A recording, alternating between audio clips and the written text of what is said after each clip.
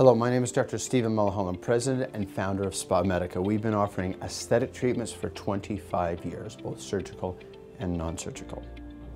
What is Botox? Botox, one of the most popular treatments done in aesthetic medicine. It's a tiny little liquefied protein that we inject discreetly, with a tiny needle, into selected facial muscles to weaken those muscles.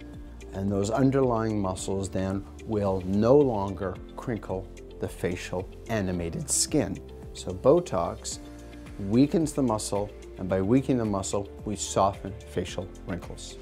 Some of the many benefits of Botox include the ability to create a fresh and youthful look to the face with almost no downtime. Literally, it's one of the only lunchtime procedures we have where you can come in, get a facial treatment, and go back to work. We soften lines and wrinkles. We can elevate facial parts, get a Botox brow lift, a Botox mid-facial shaping. We can shrink structures like large clenching jaw muscles like the masseter. We can shrink glands like the submandibular gland, which can form little shadows under the chin. We can roll out the lip, we can shape faces, and we can soften wrinkles. So Botox is extremely versatile, very quick to do, relatively painless, and extremely effective. There are many other uses for Botox that we use in aesthetic medicine other than facial shaping and wrinkle softening. We can use it to shape bodies. I've used Botox many times in the shoulders of women who want to have a little more feminine shoulder when it's too athletic looking, or the calves to shrink down the calves to make the calves smaller, or elevate the breasts when muscles are part of the droopy elements. We also use Botox frequently in the armpit for people that have excessive sweating. So axillary hyperhidrosis, and it can soften the skin in the axilla, and it can eliminate sweating for up to a year. So very versatile Botox, a number of different aesthetic applications that you can seek. The best time to get Botox is when you're looking in the mirror and you're starting to see the early onset of lines and wrinkles. And so you're in your early 30s and you want to prevent the progression of the number 11s, the frown lines, the crow's feet, the horizontal worry lines. And so it can be a prejuvenation treatment. Before you've gotten old, you can stop wrinkles in their tracks. Most commonly, Botox is deployed as people start to see permanent lines and wrinkles after animation, typically in their early 40s. And it can eliminate those lines and retard the progression. And so the best time to start is when you're ready, when you're starting to see the early signs of aging, and then you've got to keep it up. Botox doesn't last forever. It lasts 3, 4, 5 months, so typically most patients will do it at least twice a year. There's very little recovery with Botox. It truly is, as I mentioned, one of the only lunchtime procedures we have. We clean your skin, take off the makeup. We use safe techniques in this coronavirus era with safe filters to minimize and eliminate any risk of you getting any kind of airborne virus or the treatment technician. And then we inject the localized areas, soften the wrinkles, shape the face, treat the excessive sweating, or shape the body muscle part. We dab, hold a little bit of pressure, and literally you can put on your clothes, a little bit of makeup if it's a facial treatment, go right back to work. There are very few alternatives to Botox. It's really in a unique category. It's one of the only chemical substance we have that can locally and focally weaken muscle. Other things to treat wrinkles, like lazy resurfacing, fractional resurfacing, or plumping with soft tissue fillers, can accomplish some of what Botox does, but Botox is a very unique product, and so Botox itself is something we often combine with other things, but very few things can eliminate Botox. There are different kinds of Botox. There's Botox as we classically know it from Allergan. There's Evolus, another large pharmaceutical company that makes a product called Nusabia in Canada, or in the US it's called Jeuveau, also known as Nutox. There's Dysport from Galderma, and then there's Xeomin from Merz. Now all these products are liquefied protein. They all work with the same injection technique. They have some different dosimetry, but they all can be used effectively and interchangeably, and often at Spa Medica I keep all types of different makers of Botox in case some people feel they may have a sensitivity to one type and not another. So why choose Spa Medica for your Botox?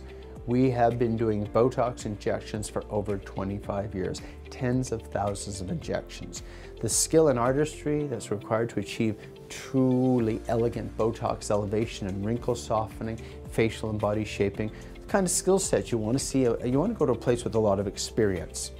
We have nothing but specialist doctor injections, plastic surgeons, dermatologists, and facial plastic surgeons. We also have a team of 4 of the most experienced injection nurses in Canada, all of them with more than 10 years of experience and all trained by me. Surprisingly, despite having such a great reputation and so much experience, SpaMedica's Botox is also very affordable. Over the course of 2.5 decades, we have done thousands of Botox treatments and lots of TV stories around this phenomenal little chemical. Let's take a look. Here is Lane Fraser. Thanks, Tom. Well, a substance derived from the lowly botulism bacteria is being used in a most unusual way. Botox injections are giving people a non-surgical way to fight wrinkles. No, most people say that I'm frowning when I don't even think I'm frowning. People like 51-year-old Paulette Gill-Morton wanting to banish frown lines have a non-surgical weapon. It's called Botox, an injectable drug that paralyzes small areas of muscle, essentially taking away your ability to frown. It takes about 5 minutes and consists of a number of small injections using very fine needles. Paulette has decided to have the procedure. Because I feel like I always look angry when I frown.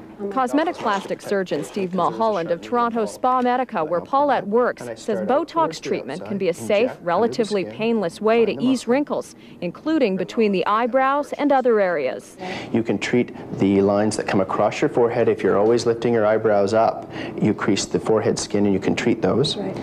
And the smile lines, these guys right here, the other areas that you can treat are out over the crow's feet. The Botox injections are not permanent. On average, the first treatment lasts about 12 weeks. Then your ability to frown returns. Subsequent injections are needed. They tend to last longer, though, as the muscle becomes weaker. Some of the possible side effects can include irritation and bruising, and very rarely some temporary drooping of the brows or double vision. 2 weeks after the procedure, Paulette is happy with the results. It's terrific. People say that I look actually a little bit different. An average Botox treatment costs about $400 and must be done by a qualified physician.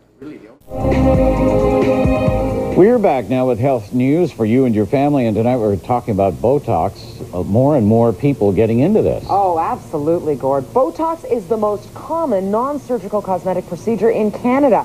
This magic poison has the ability to erase wrinkles and even stop excessive perspiring. But is it safe over the long term? A new study out today says yes. Our goal is to have you go right back to work. So you can do this on your lunch break or on your coffee break. 15 years ago, no one heard of Botox. About 5 years ago, it was just catching on. Now it's like a household word. That's the Botox, right there. That white rim around the bottom of this jar. It doesn't look like much, but this is worth thousands and thousands of dollars. And it is one of the most deadliest substances known to man. It is a poison. It is a protein from a bacteria, and in large doses, in the order of 3,000 to 4,000 units, it can be toxic. But in small doses, a study has found, Botox is very safe, even in the long term. 50 people were followed for about 6 years. In that time, they each had an average of 19 treatments and no adverse reactions or buildup of toxicity. That reassures patients like 41-year-old Marianne Benusis, who is getting Botox for the first time. I'm hoping that I won't look like I'm worried all the time. Dr. Mulholland injects Marianne around the forehead, paralyzing the worry muscles. He does the eyes as well as the neck.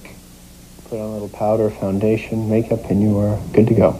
20 years ago, I probably would have thought it was a little unnatural. Maybe I'm a hypocrite, but I think we live in a vain society, so a little enhancement is not a bad thing. It's a subject most of us don't like to talk about, even though it's perfectly normal. And we all do it. Talk about sweating. Not that bad. It's our body's cooling system, but sometimes that system, of course, can go out of whack. And when that happens, it can have a major impact on people's lives. Here's Global's Mina Ree with more. Living with hyperhidrosis can be draining. So like after the shower, you're already sweating? Pretty much, yeah. I can feel the drip happening. Up to 1 million Canadians are suffering silently from excessive sweating. Well, I believe that when you say can't, it means you won't. Or The embarrassing condition has caused Brandon Williams to conduct his career as a life coach remotely. I want to be able to sit with my clients and feel comfortable rather than having in the background of my mind that, you know, there's this problem constantly going on. He constantly has to replace his shirts. So it's not just the pit stains? No, it deteriorates the fabric of the shirt. The fabric will just stiffen up and it becomes very fragile and starts falling apart. Drysol and Hydrosol, which used to be prescription only, are now available over the counter, but they can be irritating. A starch iodine test confirms that Brandon has stage 4 hyperhidrosis. So the black reaction is a positive test. Nothing else has worked for him, so he's mustered up the nerve to get Botox. A year of improvement, 8 to 9 months, you'll have almost no sweating. So how does a drug that's typically used to relax wrinkles in the face turn off the taps to sweating? There's tiny little muscles in the sweat glands that squeeze the sweat along. It relaxes those muscles so you can't squish the sweat out onto your skin. And having that retained sweat inside your glands does absolutely no harm. Your body just resorbs it. OHIP never pays for this kind of treatment, but some private insurers will. And in those cases, they'll pay for the cost of Botox, which for Brandon is $1,200, but not the doctor's injection fee, which can run anywhere from $150 to $500 an area. Brandon says you can't put a price on what it'll do for him. I know, it's freedom. I'm very excited. Now, Botox is also being used for sweaty palms and feet, and there's a process called iontophoresis, where you immerse your hands or your feet into pans of electrified water. They say it doesn't hurt, but it takes about half an hour, and you have to repeat the process every 10 days or so. Botox can last up to a year. This is life-changing for him, for sure.